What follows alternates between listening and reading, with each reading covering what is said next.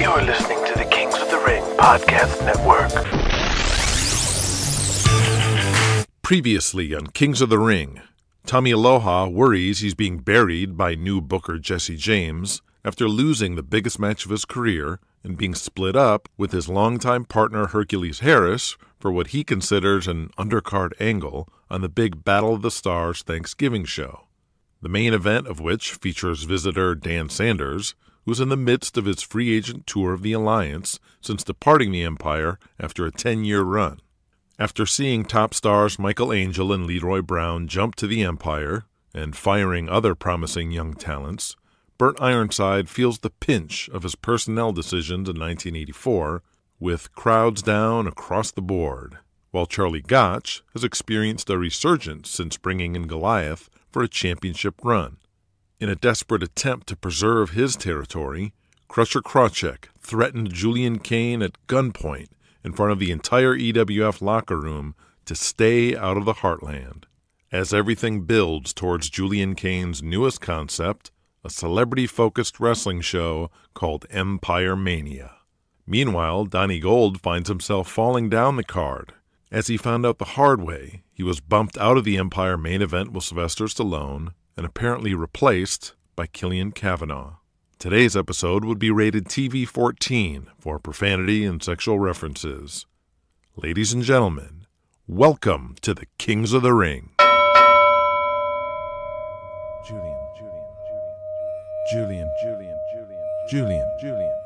are you ready? This is it. You've shown me the provisions. If Empire Mania fails, you are finished. And Sal and Louis take over the company. Julian Kane stands behind a black curtain, taking deep breaths and staring into space, trying to focus. I've executed and participated in some remarkable gambles and achievements in this business, but none quite like this. Julian, it is an honor to be a part of this, and I salute you sincerely. You are a very impressive young man. Julian's concentration breaks for a moment as he is overcome by an unfamiliar feeling of warmth. This is your moment. This is your time. Off you go. Nigel moves him with his arm and sends him through. Julian Kane.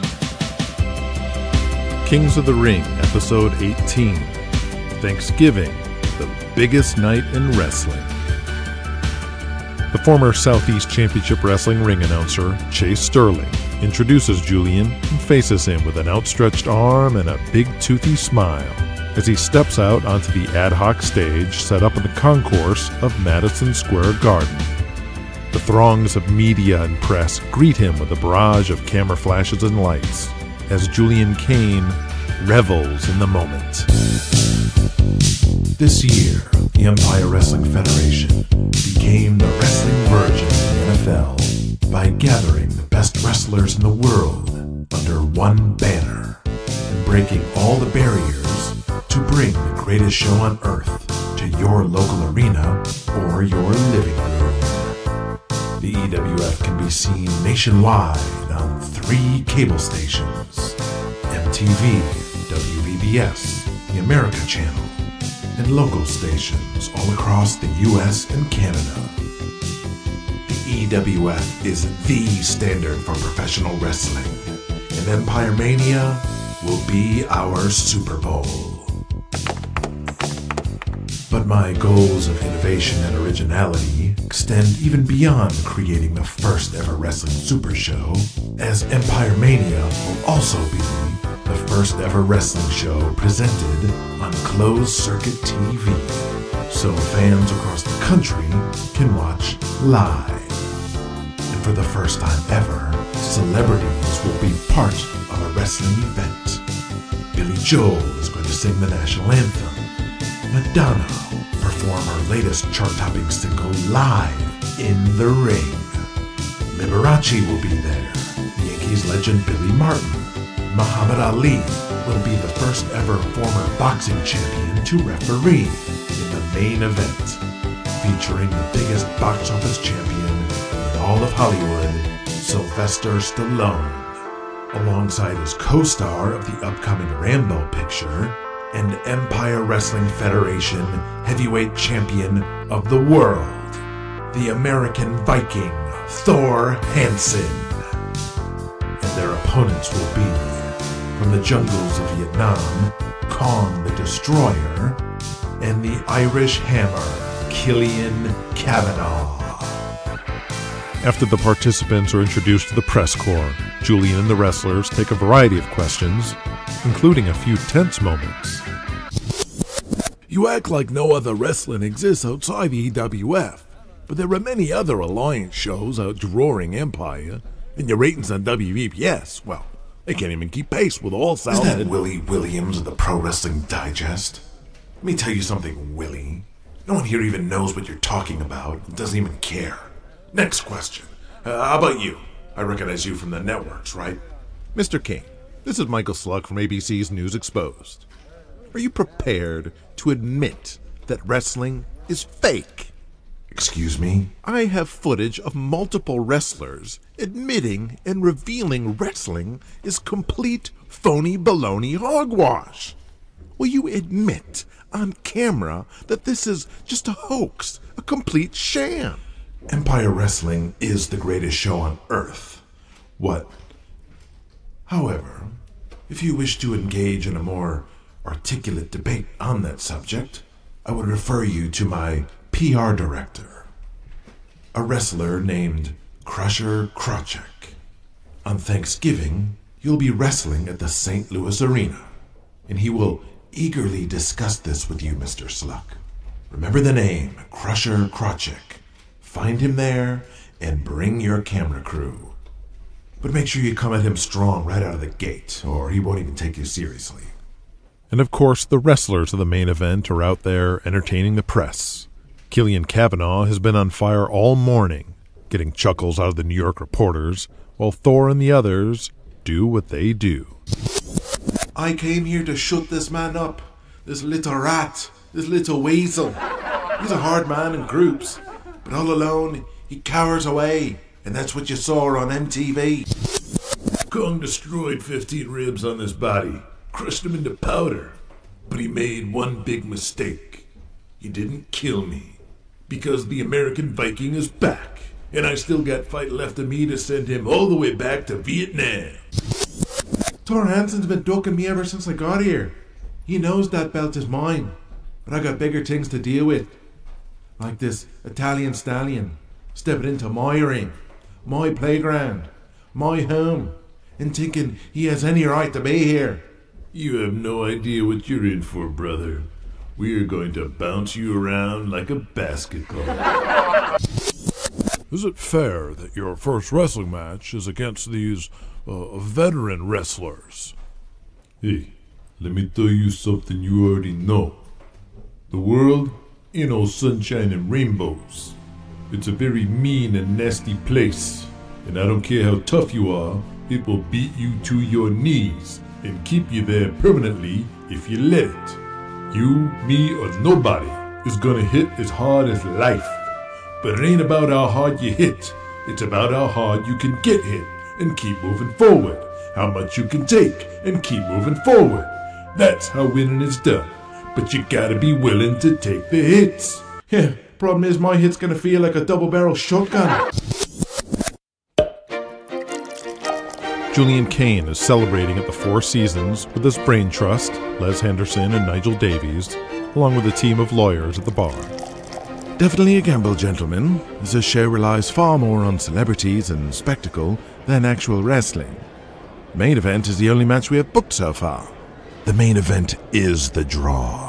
The only draw. And it'll be the only match that anyone remembers anyway. We do have another problem. You might not have caught that, but I believe Willie Williams was about to bring it up. All South Wrestling just started on WVBS. What? On the Sunday night slot. How? Henderson asks as he takes a drag from his cigarette. Apparently our VBS rights aren't exclusive, and this is Jack Valiant's way of appeasing the protesters in the lower ratings from the Saturday show. Apparently, it's pulling higher ratings than ours, even on the different day. I did tell Jack that we'll put more focus on the VBS show after Empire Mania. I guess he got impatient. You need to get that taken care of, Nigel. I'm not sharing anything, even if it is that worthless station. Well, I'm worried about something else, fellas, because I gotta ask the question. Do we need to be worried about Killian? What do you mean? Can we trust him? He's a bit of a wild card, don't you think? That's just his style, but it draws heat. Going off script? Going into business for himself? If there's one thing about Donnie Gold, we could always trust him. Julian rolls his eyes as he downs a shot. I mean, Killian was really pushing it today with those reporters, almost making Stallone look stupid and babyfacing himself. Worst case scenario, Killian shoots on Stallone. We still benefit because he's an Empire wrestler. And we'd never be able to book a celebrity ever again, and my name is mud all throughout Hollywood. Absolutely not. Is he Empire, though? Killian says he'll cooperate, but I know for a fact he don't like an actor coming in and working the main event. Well, shit, none of the boys do. Except his buddy Thor, of course. But think about it. What if he knocks out Sylvester Stallone in Madison Square Garden, makes headline news everywhere, and then went back to Charlotte, or Dallas, or Milwaukee? He already walked out on Atlanta. Who's to say he won't do it to us? Because he knows I made him, and no one can give him the exposure I do. I don't think Killian cares about exposure. He cares about money, no matter where it comes from. Leslie does raise an interesting point. Have you ever considered contracts? Contracts? In wrestling? I want to be able to fire anyone I want, when I want. I also don't like the idea of guaranteeing pay to anyone. What if they're injured? I shouldn't have to pay them a red cent. That's not fair. The contracts don't have to be guaranteed. They can be written however you want to give you the most leverage. I have contacts in sports management and Hollywood who can draft a contract so one-sided and overloaded with legal jargon and doublespeak, the boys won't have a clue what they're signing.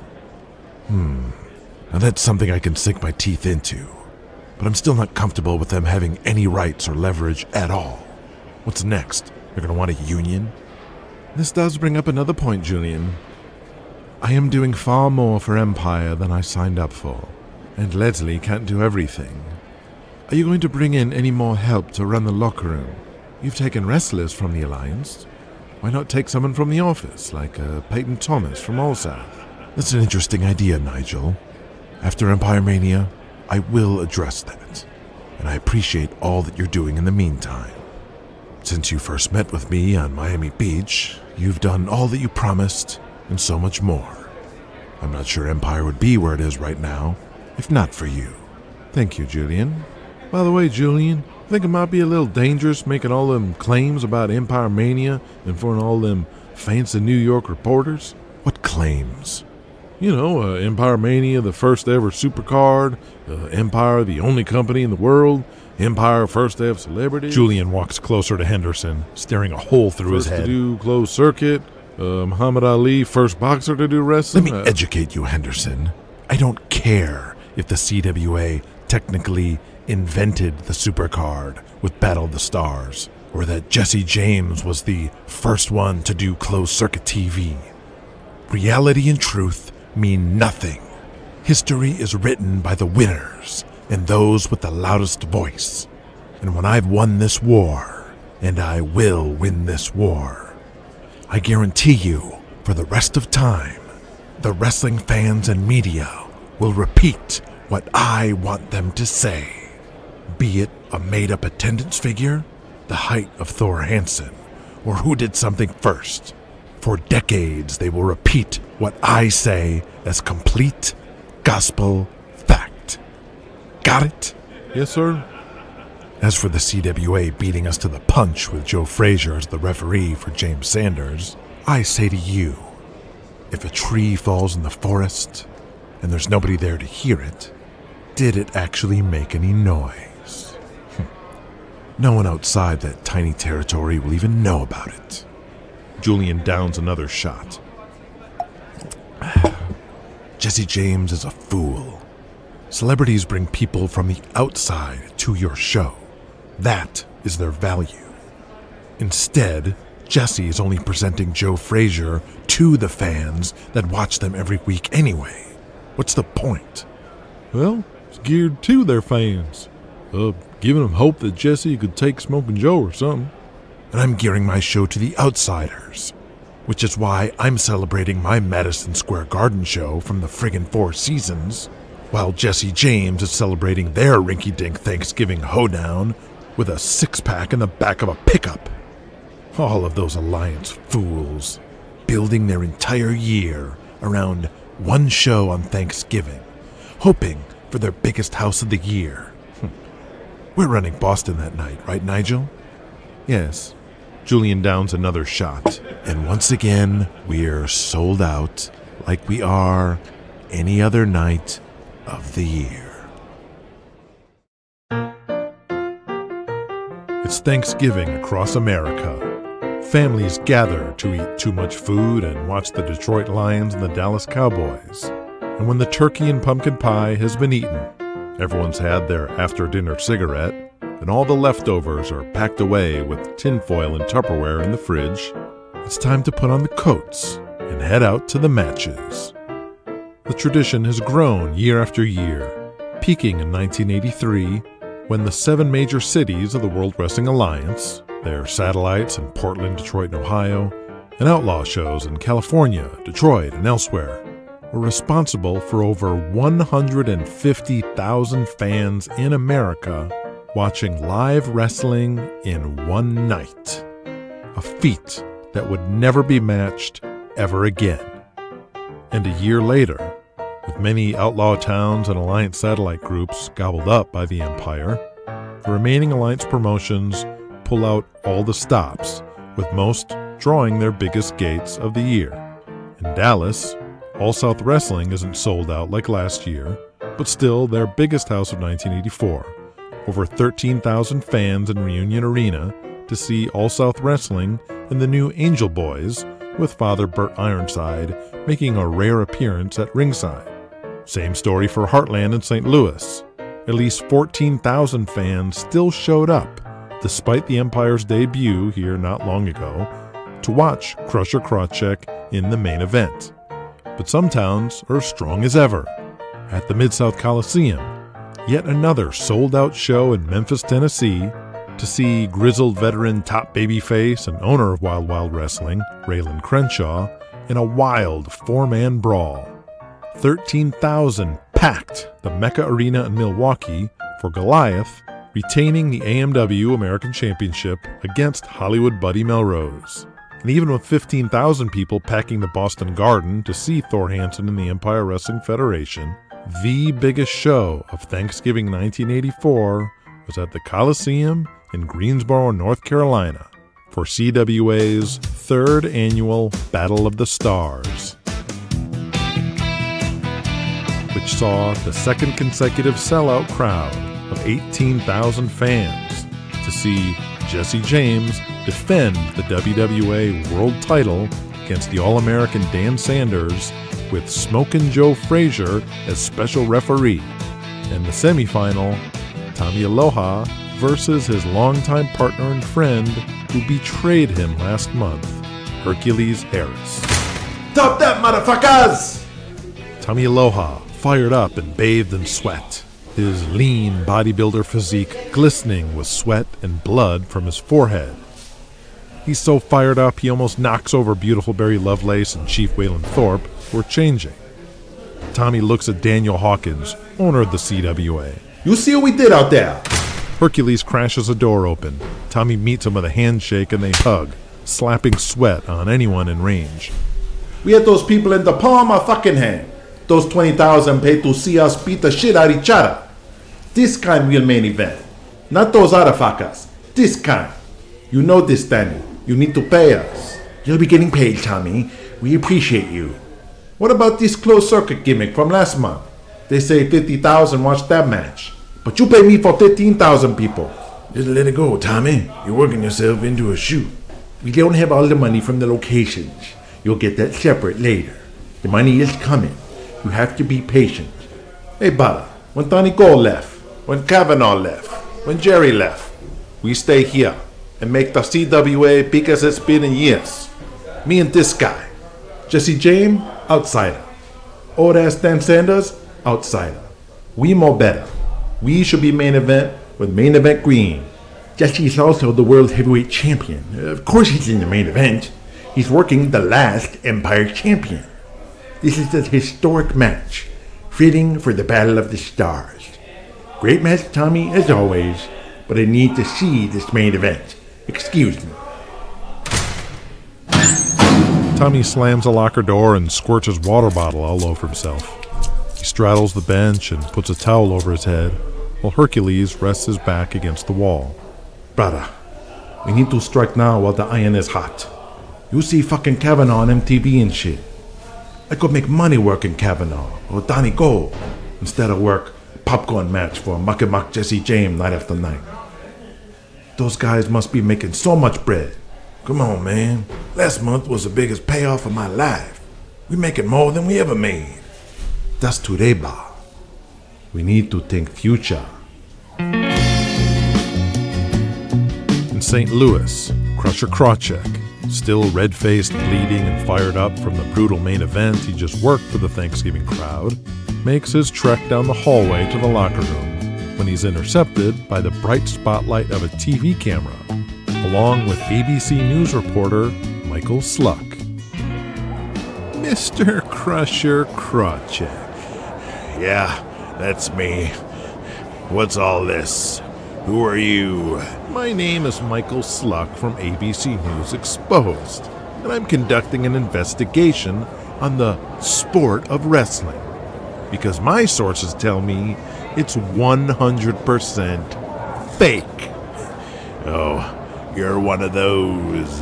Do you know a wrestler named KJ Parker? Yeah, I remember him. I interviewed Mr. Parker at length, and he not only admitted that wrestling was fake, he even demonstrated in a ring with me how it's choreographed, and that the promoter actually tells him who wins and who loses these matches. Is that what he told you now? It's all one big joke, isn't it? One of the great scams in all of entertainment. And you are a huckster. Michael Sluck sticks his finger right in Crusher's face. Like P.T. Barnum in the circus.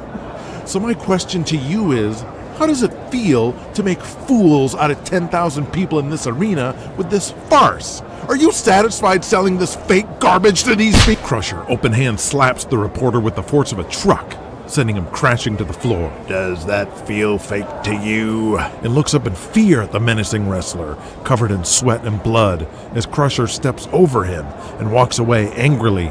Who let this guy back here anyway? While most people go home for the night on Thanksgiving after the show, the wrestlers go straight to the bar with their wallets freshly filled from the biggest night in wrestling. In Greensboro, young Chris Stanley, as Dan Sanders' driver, gets to tag along with the CWA crew. Chris, come here.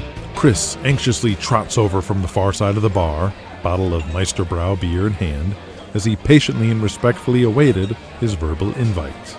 Jesse, this is Bert's nephew, Chris Stanley. Chris's eyes get wide as he looks up at the 6'3" barrel-chested everyday hero Jesse James in person. Jesse holds out his hand to shake as Chris looks up at the large white bandage splayed above his eye. It's such an honor to meet you, Mr. James. I'm such a big fan of yours. Well, howdy, little buckaroo. So what's your favorite match of mine? I'd have to go with Bob Walker versus Chief Waylon Thorpe from the Omni last year. I wasn't in that one, son. Jesse chuckles as he winks at Dan Sanders. I know, but I'm more of a fan of your booking, actually. That angle that turned Thorpe was just excellent. I can only read about it in the digest and on the tape. Hold up. You're that nephew of Bert's. I'm sorry, kid. I thought you was Anyway, now Dan here tells me that his promo was a drizzling shits till you stepped in. That promo was money, and he says you were the one that brought it out of him. Showed him a proper way to sell the gimmick. Yeah, thanks. Kinda small, but are you a wrestler, a manager, an announcer, or anything? No, sir. Well, if you ever learn how to work, let me know. One thing, Mr. James, if I may. Kid, call me Jesse. Okay, Jesse, there's a wrestler I know that might be perfect for what you're doing here with the CWA. He worked for my uncle and was fired because he got because he didn't fit the mold of the typical Burt Ironside wrestler. But he's very athletic, a quick learner in the ring, great shape, good-looking guy. He does like a rock star gimmick, but very over with the girls, and he lives in Georgia. Okay, who is he? His name is Bobby Rivers. It's hours after close at the major Goolsby's sports bar in Milwaukee. The patrons are long gone, and it's only the wrestlers remaining, which is routine for the owner to let the AMW wrestlers remain after their mecha shows down the street, ever since Diamond Donnie Gold introduced the idea years ago. And while Charlie Gotch drove back home to nearby Muskego as soon as the gate was counted, son Nellie Gotch is still working. More specifically, taking care of their champion and top draw, the 7-foot, 400-pound Goliath. Oi! Goliath sits back in his chair against the wall, strewn with Brewers and Milwaukee Bucks memorabilia beside various mirrors with logos of Miller, Pabst, and Jim Beam printed on them. Still with him are Bull Von Heimer, Mr. Shimasaki, and Jason Metoxen, one of the Tomahawk Indians. On the table is stacked over 50 empty beer mugs, all drunk by the giant, with foam and warm amounts of leftover beer in each glass. Bet you never seen this much piss before, Nelly. Goliath picks up a new beer with a giant catcher's mitt he calls a hand. To me, and another sellout. The wrestlers crash their glasses together and salute to the man who drew the house and slam their beers.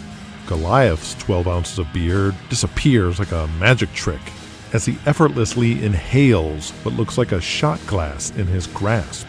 Come on, Nelly. You need to do better than that. Nelly belches and looks at his beer, which is still half full. You're gonna drink with me? You need to drink with me. Sorry, Don. I think I've had my fill. Don, you think we're mates now? You call me Don. Sorry, Mr. Logan. I think I've had enough tonight. You've had enough when I say you've had enough. I told you to drink with me tonight, and that's what you're gonna do. Nelly throws the glass to his face and finishes the beer, and slams it down on the table, sways back and forth. Nelly Welly, fucking Nelly. That's not good enough. Goliath looks around. Oi, Tomahawk, hand me that pitcher. Jason, on his own, a monster of a man standing 6 foot 3 inches and 280 pounds, looks like a kid walking over to the massive Goliath and hands him one of the pitchers of beer, which is about 3/4 full. Skull that fucking beer. I can't do that, Mr. Logan. Nelly sways around, looks up and sees the other wrestlers watching him. I don't care what you can or cannot do. You're going to do it. Because I said so. Nelly picks up the pitcher. Some are laughing, while some of the others look around awkwardly and uncomfortable. He puts the pitcher up to his face and begins chugging. Beer slurps and splashes all over his face and neck as he finishes the beer and drops the pitcher to the floor, with the leftover beer spilling all over his lap. Now that's more like it. The room spins as Nelly Gotch tries to focus on Goliath's round, bald head, which spins around madly.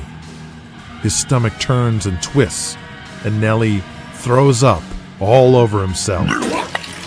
Nelly leans back against his chair as the other wrestlers laugh, with chunks of Thanksgiving all over his lap, face, and chest. Nelly's eyes are bloodshot, glossy, completely gone. He rocks back and forth, his face red and sweaty, his thinning hair a mess. Look at you. A fucking disgrace. Your father is ashamed of you, he is. Nelly hears Goliath's words between the loud ringing in his ears. You can't work. You're not very smart. Too skinny for a wrestler, a real wrestler. No kind of physique. All you're good for is wiping me ass. Nelly's bloodshot eyes begin to roll back. You can't even get me proper oars anymore. What happened, you fucking cunt? Maybe it'd be better if you brought your wife to me. Give her a real man for once. Know what I mean? Nellie perks up and looks at Goliath, staring him down despite swaying back and forth. There we go. You are still there. Nellie takes a beer bottle and breaks it on the edge of the table and points it at him. Goliath stands up. You gonna do something, Nellie? You finally found your balls? The boys anticipate something until they hear the snores of Nellie, who just passed out, mouth wide open, vomit dribbling out of it. I'm done. You, bar owner, get me my car and take me to my hotel. I'll see you boys at Christmas. Christmas? Does Charlie know that? Bull Von Heimer asks in shock. I'm working a show in Puerto Rico for Carlos. Then I'm off to fulfill my obligations to Japan, which are more important than this. Fuck Nellie and his old man. I said I'll be back at Christmas, so I won't be back until bloody Christmas. Even though it's still dark this early morning at Logan International Airport in Boston, Donnie Gold is still wearing sunglasses along with his custom-made suit. He is Diamond Donnie Gold after all. It's all part of the look. He flags down Julian Kane, who's picking up a newspaper. Julian, so who am I working at Empire Mania? I don't know yet. Am I even working the show? Yeah. Am I? What is your problem?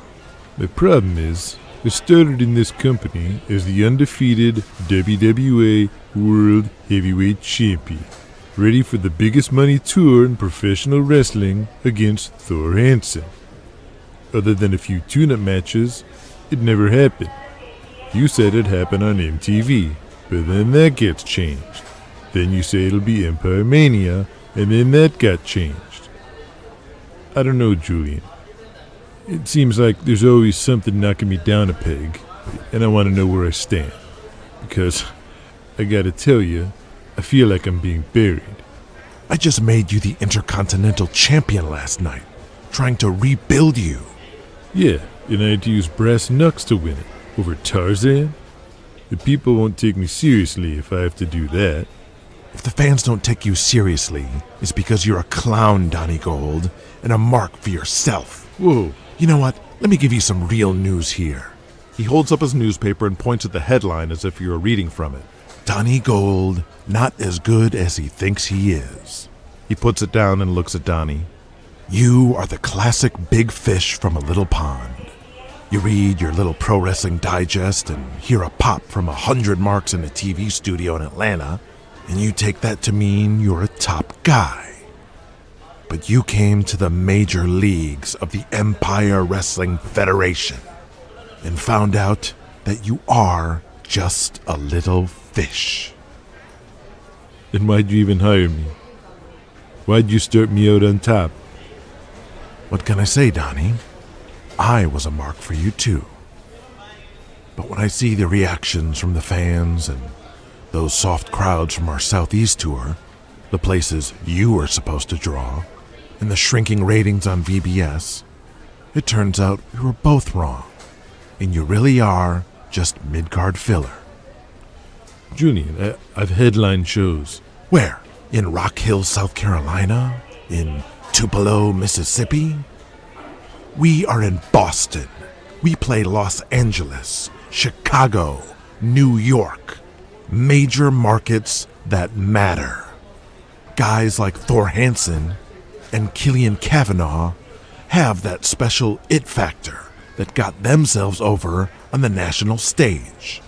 You don't have it. Oh yeah? Just then, a small group of wrestling fans points at Donnie Gold, and they run over like they've seen the Beatles. As they approach, Donnie shakes his mane of bleached white flaxen hair and straightens out the collar of his suit. As they run straight past Donnie to the magazine rack behind him, where we see a row of People magazines with Thor Hansen on the cover. Julian looks at Donnie Gold and fails to hide his condescending smirk. shakes his head, and walks off. Donnie looks down at the ground, hurriedly takes off his sunglasses and stuffs them away, as he quietly walks to his gate, wondering if Julian Kane might be 100% right about him. Julian Kane steps into the first-class section of his Eastern Airlines flight. He unbuttons the jacket of his suit and sits next to Nigel Davies, who's reading the latest issue of Variety. That thing we talked about before, the contracts? Let's do it. I want everybody locked up long-term, so no one can escape, and they belong to me, and I can do whatever I want with them. Starting with Diamond Donnie Gold.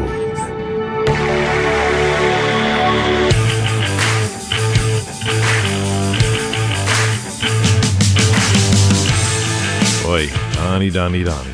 Hey, did anyone else pop when Chris Stanley told Jesse James to give Bobby Rivers a call? Anyway, here we are, folks. Only 2 episodes remain for the Kings of the Ring. Episode 20 will be the series finale, and episode 19 will be Empire Mania. Thor Hansen and Sylvester Stallone versus Killian Cavanaugh and Kong the Destroyer in Empire's closed-circuit debut. And remember, Julian Kane really needs to hit a home run and make enough money with this one show to make up for all the losses of the year. Will this gamble pay off? It's another special episode of Kings of the Ring, singularly dedicated to the biggest show in Kingsverse wrestling history. It's episode 19, Empire Mania.